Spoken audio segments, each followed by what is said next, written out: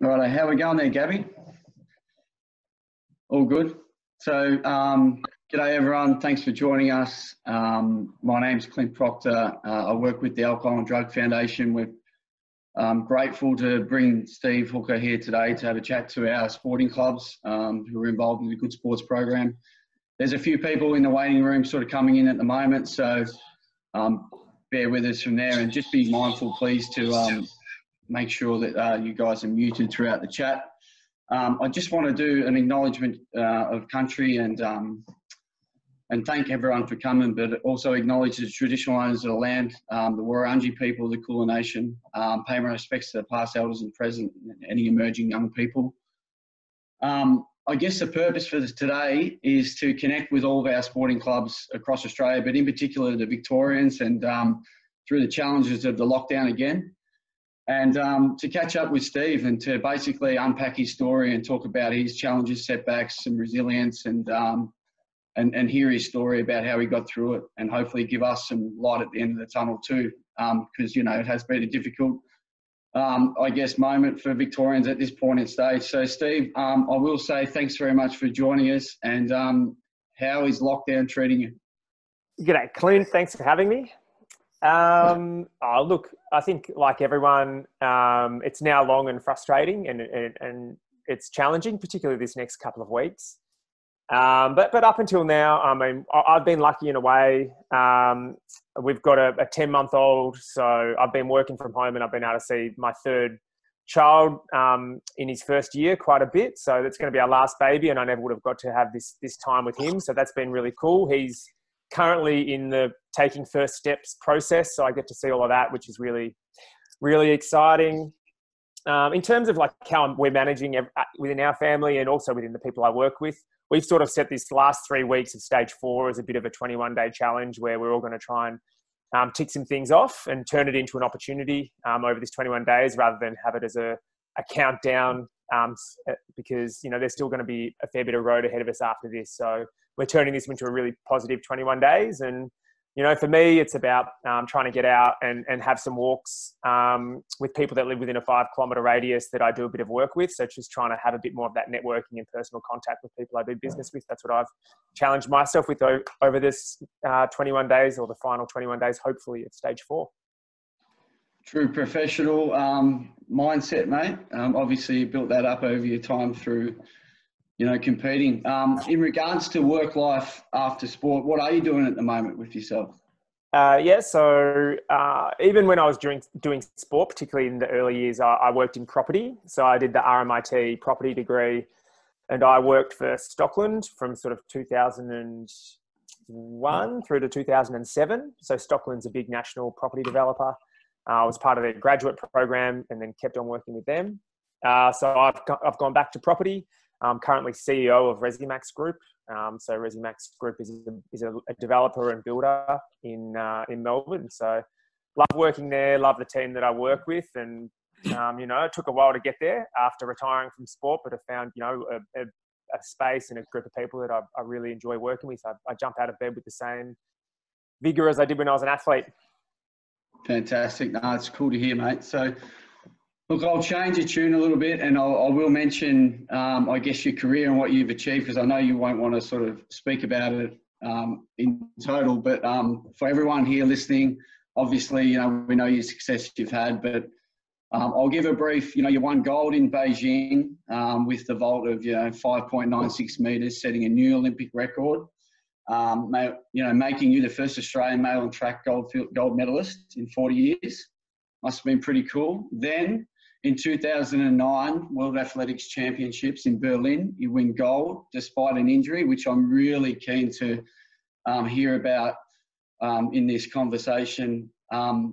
Through that, indoor world champs, Commonwealth Games, London Olympics, and then recently awarded the Medal of Order in Australia and inducted into Sport Australia Hall of Fame as an athlete member. Before we jump into, I guess, the childhood and things like that, that must be pretty cool to sit back and reflect and think that you've had a good time of it. Yeah, now it's amazing. I mean, when I was in the midst of it, for me, I had a really good sort of 5-year window, I suppose, 2006 till 2010. It all kind of happened within that chunk of time. And when I was in that, I was very focused, you know, like the one where it really stuck with me was sort of the start of 2010. I won a world indoor championship, and that completed the set for me. That meant that I'd won every medal. I was the holder of every championship. And it was kind of weird. I kind of did that, and I was like, I'm a bit tired, but I was thinking, okay, well, what's next for training and what's coming up for the season and what am I going to achieve? You get very much into that athlete mindset of what's next. So it's nice now to be able to be away from that and to have a lot of distance. You know, it's been 10 years since that for me now. And just to look back on it with like a lot of pride and gratitude for what I was able to be a part of, to have the right team around me, to have found the event that suited me, all of that sort of stuff. So I look back with, I'm really grateful for it and really pretty proud of what I was able to achieve.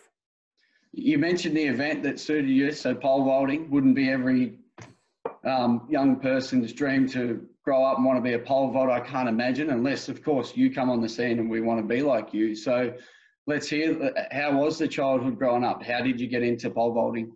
I had a good childhood. I grew up in the eastern suburbs of Melbourne.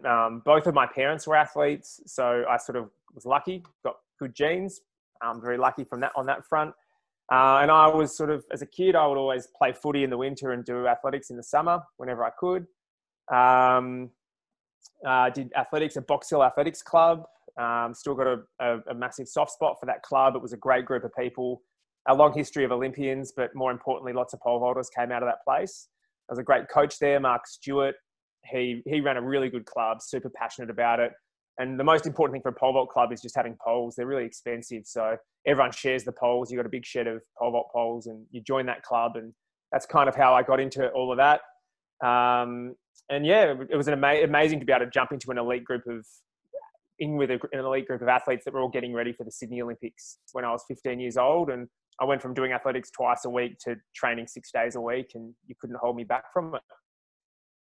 Yeah, that's cool. Actually, one thing I just want to ask about that. So, you know, we've got basically Victoria being a lockdown and a pandemic and things like that, and equipment sharing. Is that something that you think may be a concern for clubs going forward? You mentioned the poles and they're expensive, right? And I can imagine that, you know, you'd be using lots of different equipment. How do you think clubs will sort of go with that challenge? Yeah, it's pretty hard. Some sports are harder than others. Pole vault's pretty tough. So because you're landing on the mat and a bunch of, I don't know, bodily fluids come out of you when you land on the mat, they're only allowed to have one person train on a mat at a time. You'd normally have 6 or 7 people jumping in a group. So they can only have one at a time. You've got to wipe down the equipment between people. So it's really tough.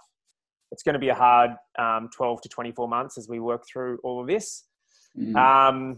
But people adapt and they adjust and they find their way through it. So people will find other things to do. Like you just can't think that I can do things the way that I did them previously. Find other ways to practice skills, find other ways to get your speed and your strength and all of those things together. And often doing things differently will result in a better result. It's adversity leads to opportunity. And we're seeing that now on the global scene. In athletics, you're seeing people putting out performances that they've never done before in their life at some of the highest standards we've ever seen. And that's because people have done things differently.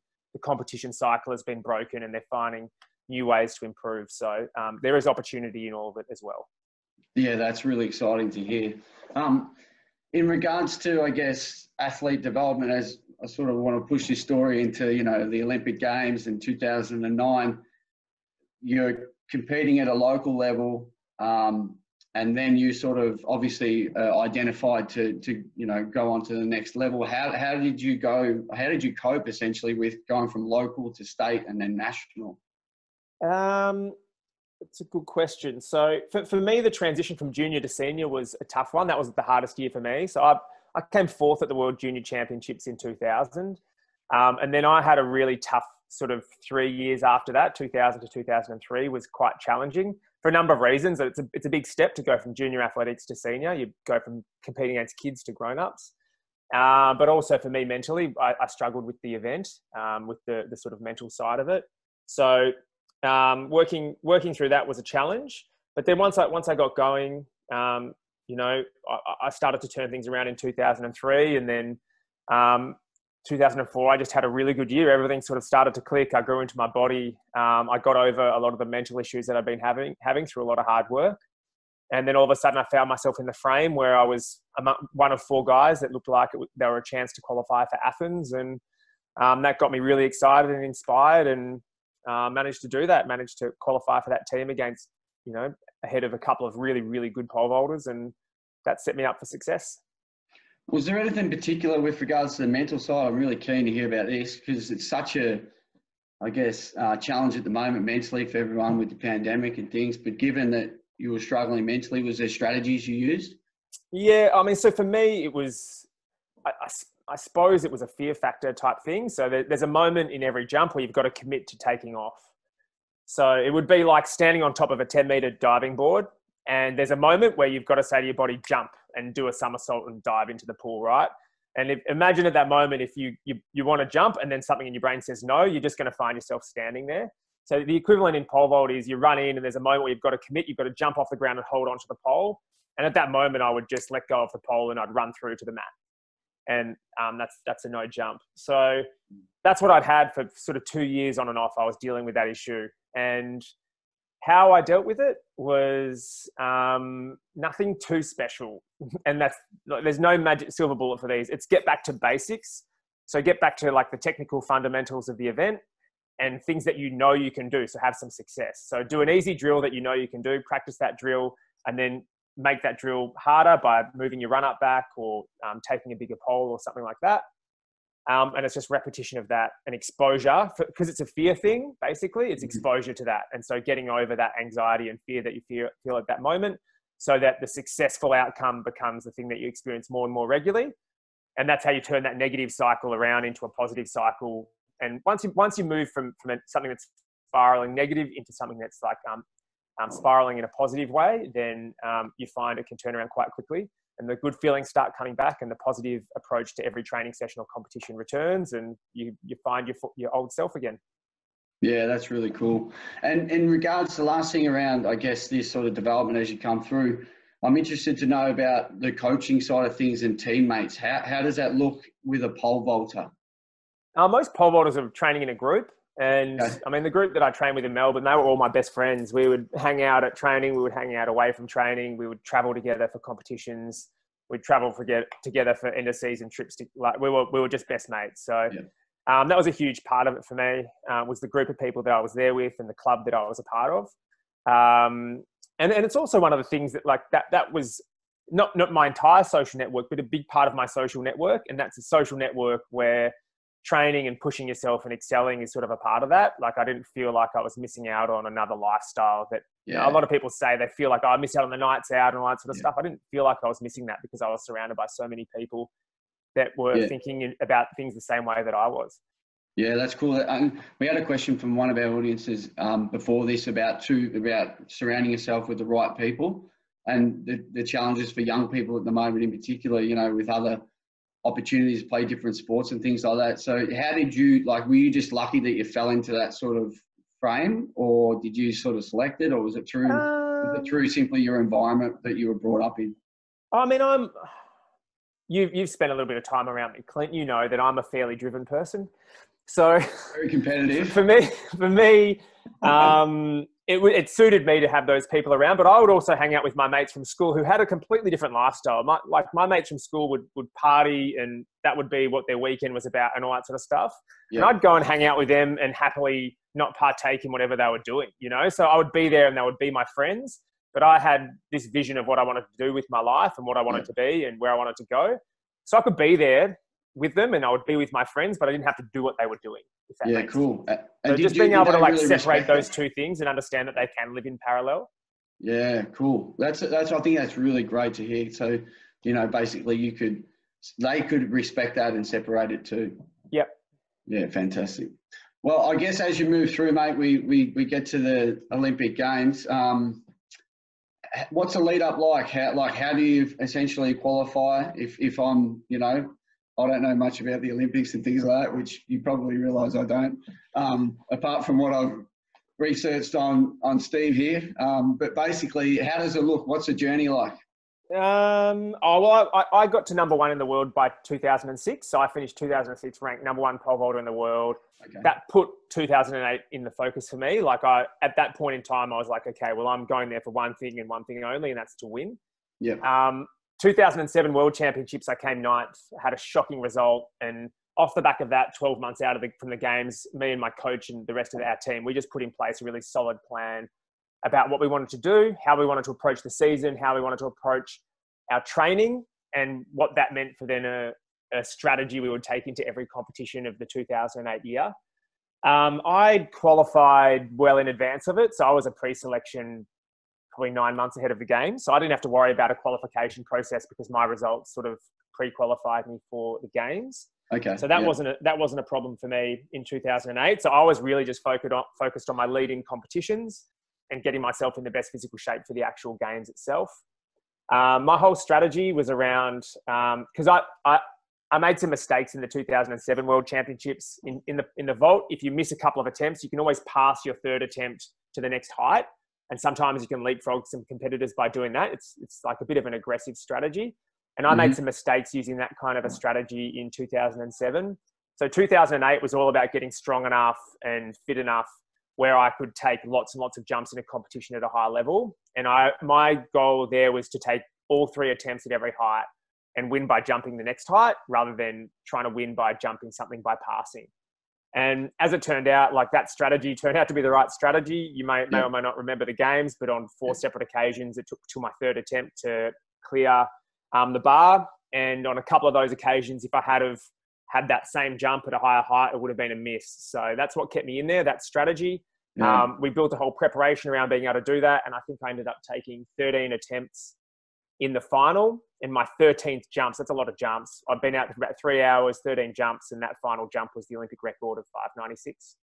That is so cool. So, you know, the fundamentals of what your strategy was critical to achieving the ultimate goal. Yeah. And I noticed... and staying calm under pressure, right? So even in the big moment, like I was second in the jumping order. It was me and a Russian, Yevgeny Lukyanenko, and he would go clear and I would be sitting there and I'd have to take my third attempt. And the choice is, do I pass it to the next height or do I take it here? And me and my coach had agreed this from the outset. So I always took it at the same height. So it alleviates that pressure in a super high pressure situation where that decision's already made. I'm just going to focus on doing the job.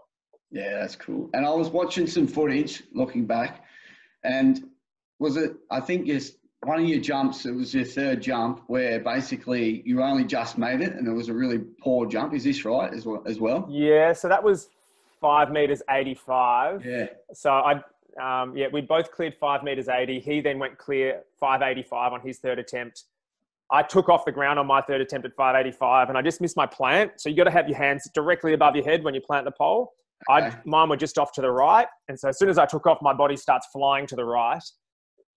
Any other competition in my life, I would have just said, that's my day over. I'll just try and find something soft to land on and save myself for next week. But it's the Olympic Games. So I took the jump up, somehow scraped over the bar. It's the worst 585 jump I've ever done, but somehow I cleared the bar. And I landed, centimeters from the edge of the mat, survived, and was able to carry on with the competition. So I don't know. What I do know is the games, they do something to you. Like you will always find something special. And that was sort of, I guess, one of those things where I just needed to clear that bar and just found a way to do it. Yeah. And I think it's so cool, given my coaching lens too, that's a strategy that enabled it to happen. Because if you had done what you did the year before, if that jump had been at 5 meters 90, it would have been a miss. So I would have been a silver medal for me. Wow. So take us through the gold then.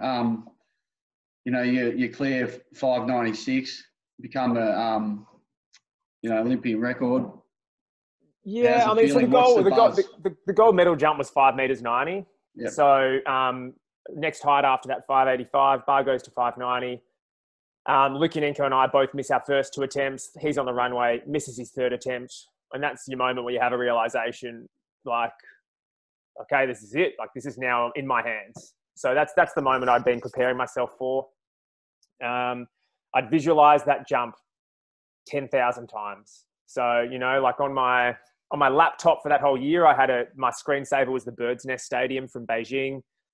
I know what an athletics track looks like. So in my mind, I'd superimposed the athletics track. You know that you're going to be competing on the D. So that's the infield near the 100-meter start. You know you're going to be running, you know, you're normally running away from the 100-meter start. So in my mind, I'd recreated that stadium.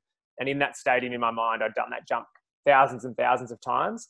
I mean, I only cleared a third of my jumps in the competition up to that point, right? I wasn't actually going that well. But in that moment, once it was the jump for gold, the craziest thing happened. Like it just all felt like it was total autopilot.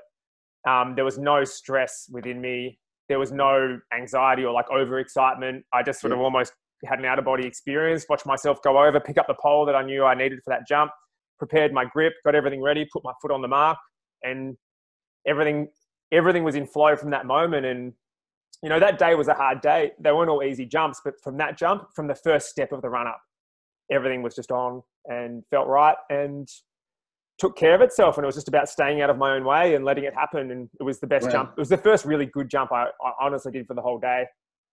That's cool. That is so cool, man. So like you almost like manifested that then, essentially. Like you just knew exactly this is where at the moment I'd been ready for that moment. And so it was just making sure I got to the moment, and then it was able to take care of itself. Wow, mate, that is so cool. Let's change gears a bit, head into 2009, and I watched this the other day with regards to how it unfolded with your injuries to win the championships in 2009. Pretty remarkable. Can you take us through, I guess, essentially how that happened? How did you get injured in the first place? And then maybe, you know, like not even warming up and doing things like this. It just sounds crazy. Yeah. So I was going really, really good in 2009. So about 2 weeks before the World Championships, I had a training session at my training venue in Leverkusen in Germany. And like, I was going this good that there was probably 100 people watching my training session. Like it's a big pole vault club, all the German pole vaulters train there. They just all come out and watching this training session. I was jumping a hard bar and I was attempting a 6-meter hard bar in training, which I actually don't know if anyone's cleared one before. And like normally, like you're finding like 20, 30 centimeters in competition from what you're finding in training. So I was going really, really good. And I honestly thought I'm going to the World Championships, but I'm going to break the world record. Like that is how good I felt like I was going. So that's 14 days out. Yeah. My next training session's 10 days out, and I'm doing one of my warm-up jumps, and I just felt something pop in my adductor. I never really torn a muscle, which I'm been very lucky with my body through my career, never torn a muscle. And I just felt this pop. And I was like, what's that? And then I just felt like I lost a bit of range. And then pretty quickly it started to hurt. And I realized I had a 10-centimeter tear, like a grade 3, which is sort of a 3-week injury. And there's 10 days until the games. So 10 days to the competition. So I was pretty gutted for sort of 24 hours.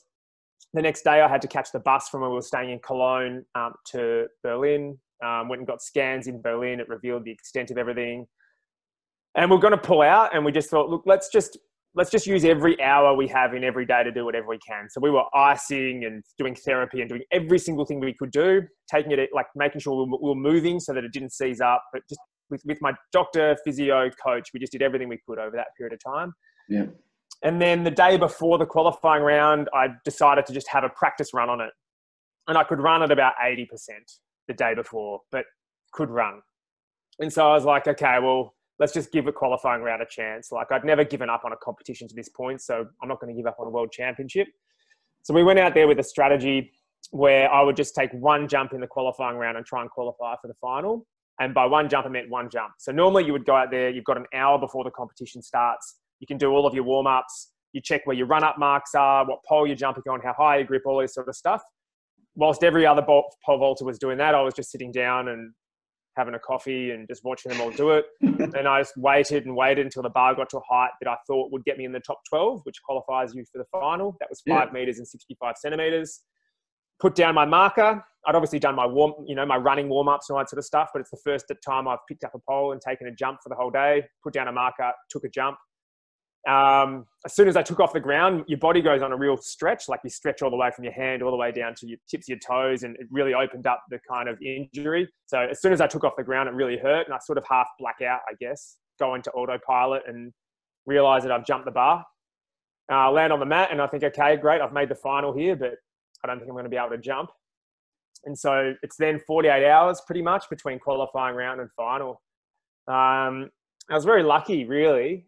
In between the qualifying round and the final, I had access to a really good therapist through my sponsor at the time. And I just had like a 1.5 hour session with him, and he just got me moving okay. And so I was moving good enough where I thought, I'm just going to go out and try and do the same thing in the final. I'm going to wait until it's a height where I think I can win a medal. I actually thought there was no chance I could win. I thought if I can jump 5 meters 80, I think I can win a medal based on how everyone was going that year. And so we went out with the same strategy, no warm up in the final. Just kept waiting and waiting, but it was a really good day and everyone was jumping really, really well. So by the time the bar got to 580, there were still like 6 guys in the comp, and I thought this isn't going to do it. So I just waited some more, passed until the bar went to 5 meters 85. And I thought, this is it. I'll take my first jump.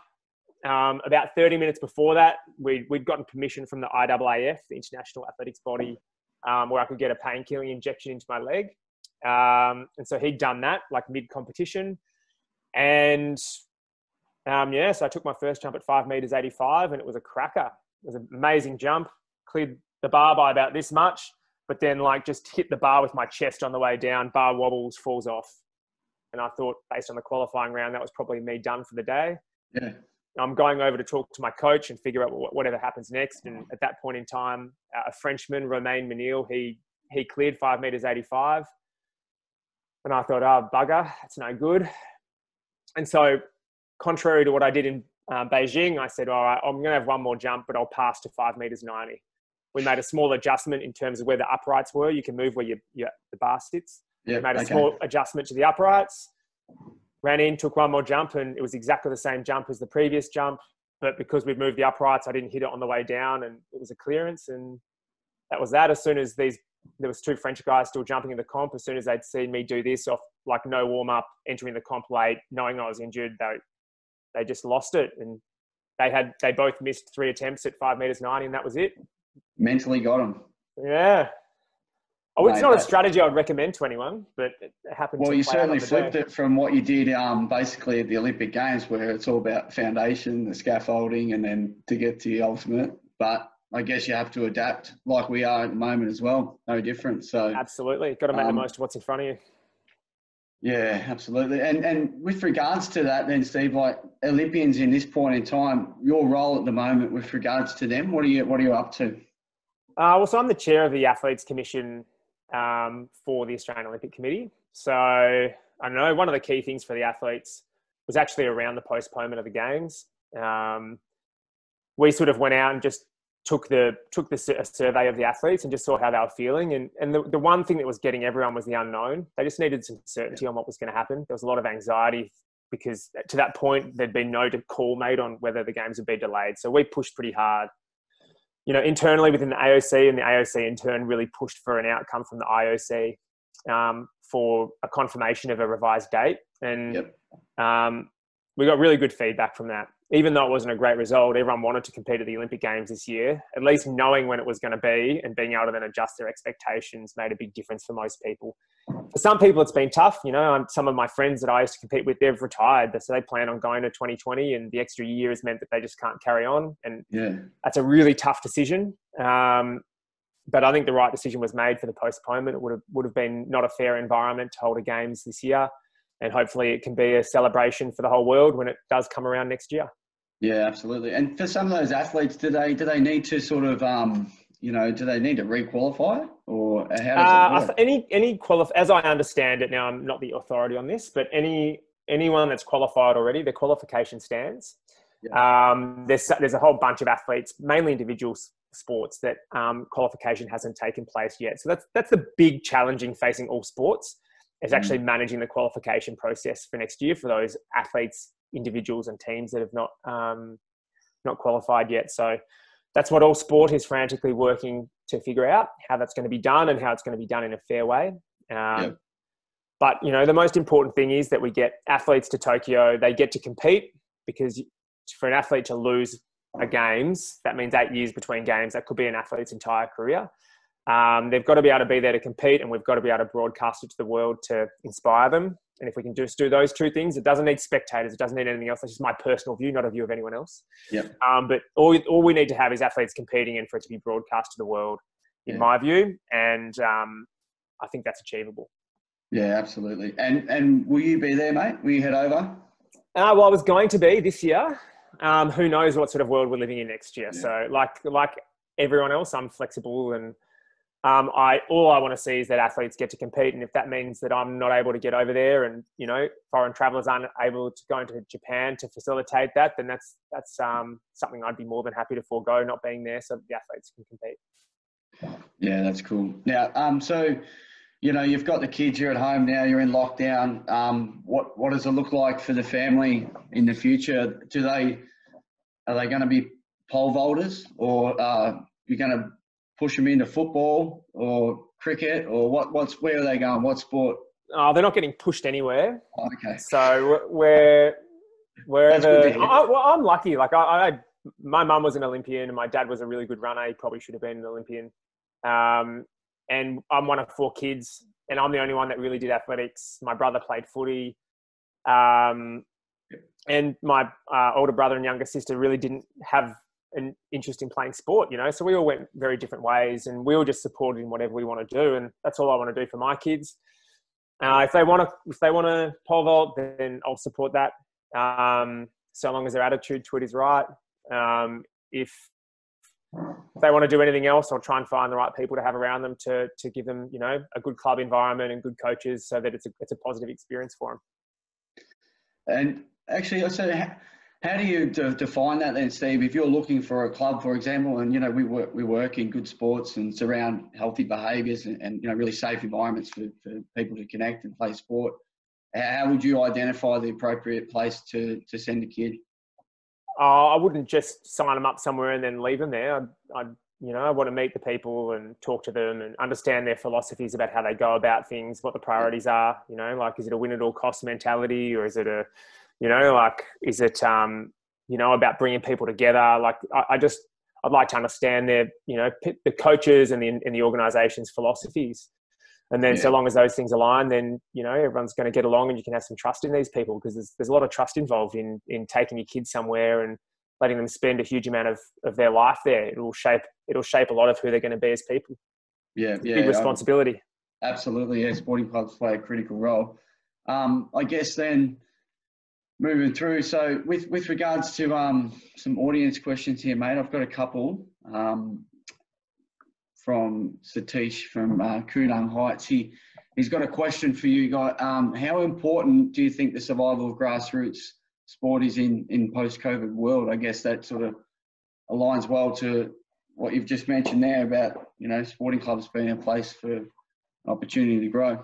Yeah, it's so important. It's so important. My hope is that government put a lot of support around enabling grassroots sports to get back up and running. It's going to take, this has been such a dramatic change in how people live their lives, and people feel so physically disconnected from other people. And it's an ideal environment to get people back into, to reconnect, particularly around areas that they've got passion about. So my hope is that we see huge amounts of government support in getting it back up and running, and allowing clubs that are probably in difficult financial positions to be able to provide these environments for young kids. Just totally critical. Yeah, that's cool. That's cool. In regards to, you know, your kids playing sport, I know you're a Carlton fan. Can I put it like, surely you'd like one of them to play AFL and maybe for the Blues? If they want to. like elite sport's not that easy, you know, like it's not that easy. And it takes a particular type of person to live that life. It's not for everyone. So it's a fantastic experience if you've got good people around you and you really love what you're doing. But if you're not in love with the sport, and if the passion doesn't come first and the excellence is what the driver is, it gets hard. Yeah. So you've got to love what you're doing. You've got to love the craft that you're trying to hone, and that's the most important thing. So I would rather them find something they love doing and they're really mediocre at it than find something they're excellent at doing but they hate turning up every day. You know, like you see it every day. Like, I don't know, tennis players are a great example where they're just good at it and they get paid well to do it, but there's no happiness or joy in what they're doing. And I'd rather see them being really happy being pretty average at a sport than the alternative. Yeah, cool. Hey, I've got a political one here. I'm going to grab this from the chat. Steve, be interested to see your views on the proposed merger between Little Ass and Athletics Australia. It's a positive step. So Okay. I think that's a really important thing that has, it's taken a long time to get all of those organisations together. And I understand that everyone's concerned about making sure that the integrity of their own organisations is maintained. But it's really important. You know, it's pathways are so important in sport, and we've had a broken pathway in athletics forever. I went from a massive little athletics club, a Box Hill Little Athletics, where there's hundreds and hundreds of kids, to going into like an under 15s senior athletics environment at Box Hill Athletics Club, where there was like 6 of us. So it's really hard to keep people in the sport and to understand that whilst it's individual, there's a huge amount of people there and a great diversity of experience that you can have within an athletics club. So my hope is that that merger will result in smoothing out of that pathway and more people staying involved with athletics clubs for longer, because it's a great environment to keep looking after yourself throughout your life. Yeah, that's cool. All right, change of pace a little bit. Let's have a little bit of a chat around about the buzz of clearing 6 meters. So when you're one of the most spectacular heights in sport, I can imagine. So what's it like being up there? So you'll have, as a pole vault, you have many different days. You've got days where it's easy and days where it's hard. Generally, if you're going to jump 6 meters, I think I did it 6 times or 7. It's a day where you're feeling pretty good. Yep. You know, like you're going to progress through the heights really quickly. You might open at like 560 or 570, jump a 70, an 80 or a 90, and then you go to 6 meters. So you're still really fresh. You're feeling really good, and everything is in rhythm. And I will tell you one thing: you don't stand at the end of the runway when there's a 6 meter bar in front of you and think, "Geez, I don't think I can jump that." You know, if you're thinking that, you're not going to jump it. So you're standing there with standing there very confident that you've got everything in the right place, physically and mentally, and with your equipment to make it work. And it's a great experience, like to be sitting there and looking at this thing and thinking, "Yeah, I've got this."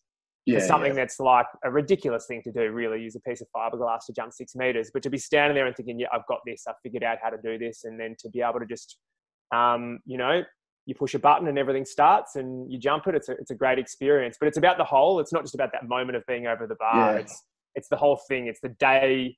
You know, it's the week leading into that competition. All of the jumps that lead up to it, and then knowing in that moment that you've got it. That's the best bit. And then afterwards, it's awesome. It's a celebration. But it's all of that stuff leading into it that's a really cool experience. Yeah. For what it's worth, everyone, like, I have a kick of the footy with Steve occasionally on a Sunday morning, and one of the footballs went over a fence, and the entire group of us just conceded the ball was lost. Steve ran over and just popped over it and then popped back over again to collect the ball. So that's the type of, I guess, genetics he has. It's got some crossover, the skills for everyday life. Very few, but every now and then it comes in handy. And I'll say another thing. I hate when I'm playing against you and you're defending, because those levers, those arms are just everywhere, and I cannot get the ball through. So sometimes you get lucky. That's what I mean. I found my sport. So your height in pole vault is not actually how tall you are measured to the top of your head. It's how tall you are when you reach your arm above your head, because that's your angle that you create at the takeoff. So reach your eye as high as you can. I reckon the Blues could have done with, an athletic wingman that can, take an intercept mark and give him some run off halfback, mate. So, wow. Thank you very much.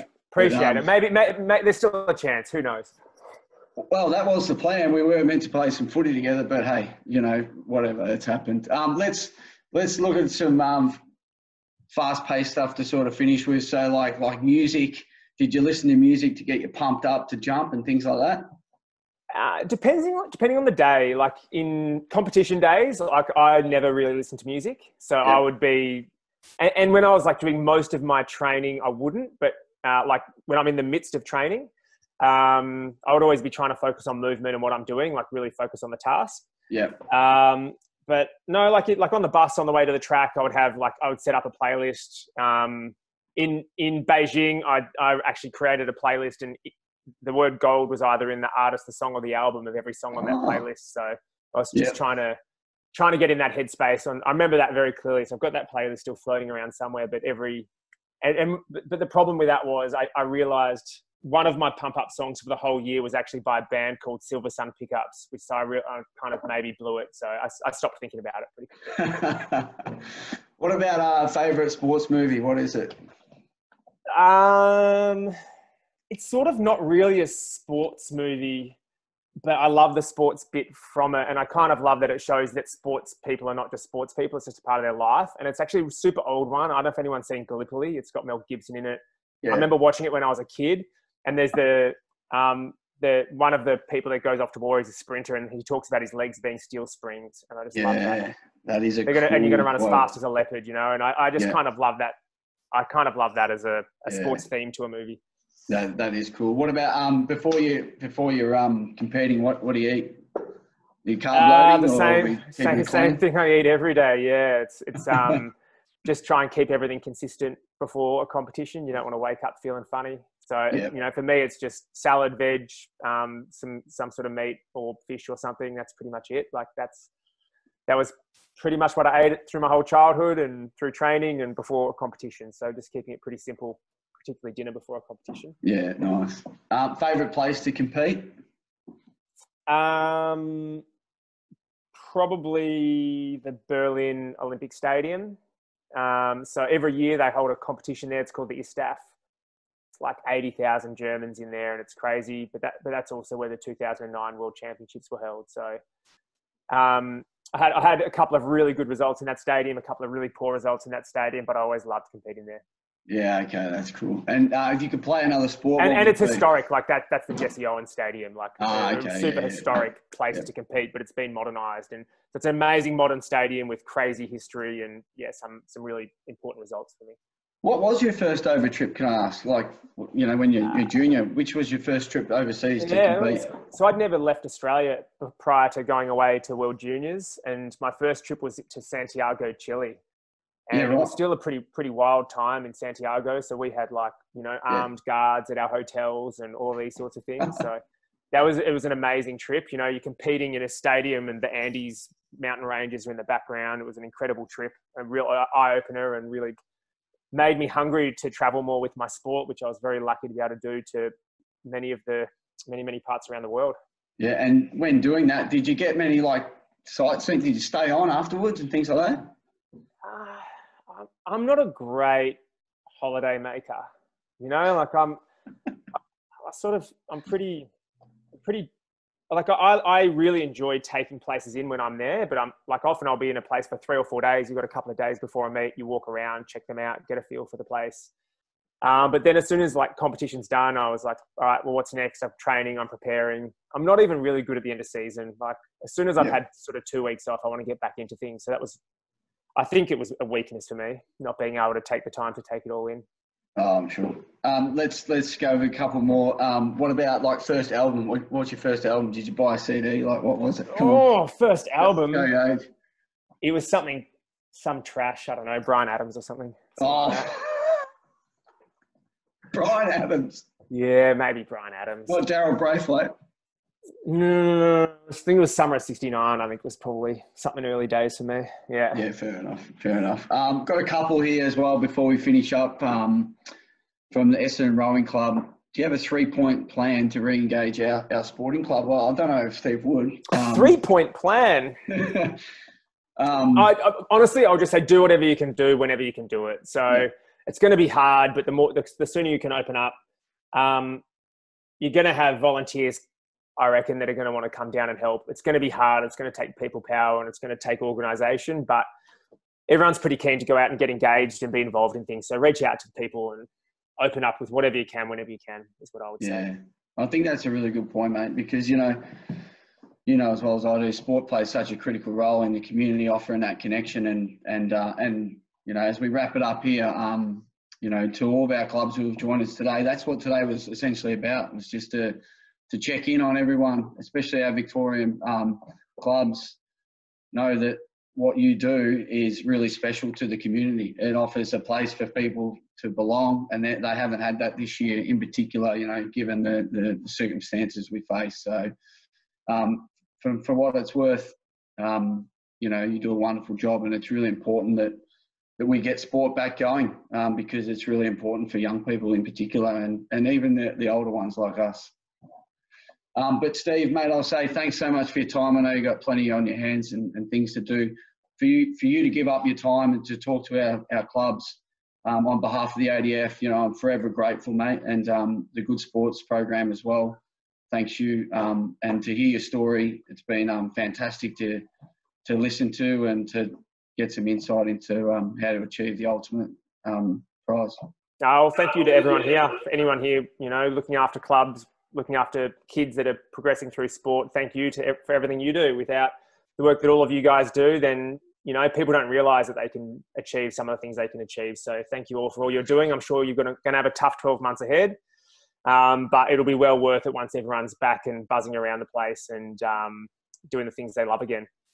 Beautiful. Thanks, Steve, and thanks everyone for joining us. Really appreciate it. Look forward to connecting with everyone through the Good Sports, and take care. Thanks, bud. See you, mate. See you, everyone. Thanks, Clint. Bye. Thank you.